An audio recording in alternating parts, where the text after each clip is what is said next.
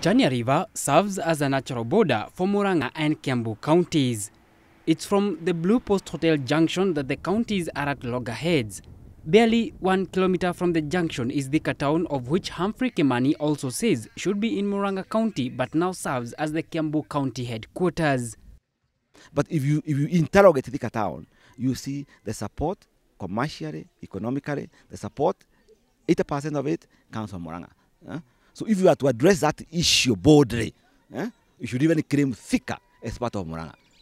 Be that as it may, we know even without historical injustice, the boundary has always been River Shania. From Thika Highway and into Gatanga Road are middle-class and leafy estates such as Jogo and Bahati, where Muranga County claims it may lose out. 6 kilometers into Gatanga constituency, you will come across Thika County Council staff collecting road levies with a small temporary shed serving as an office.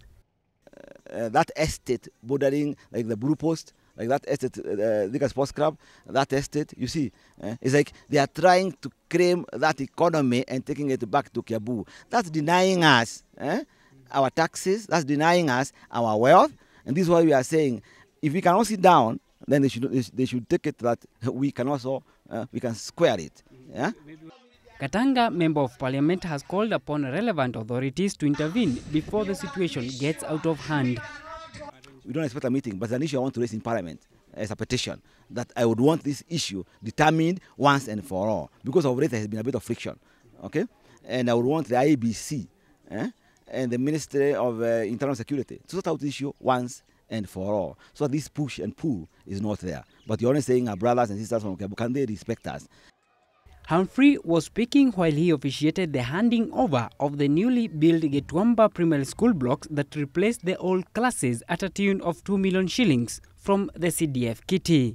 Locally known as Roho Safi, he targets to upgrade all the 57 public schools within Gatanga in the next 2 years. Henry Minor, GBS News.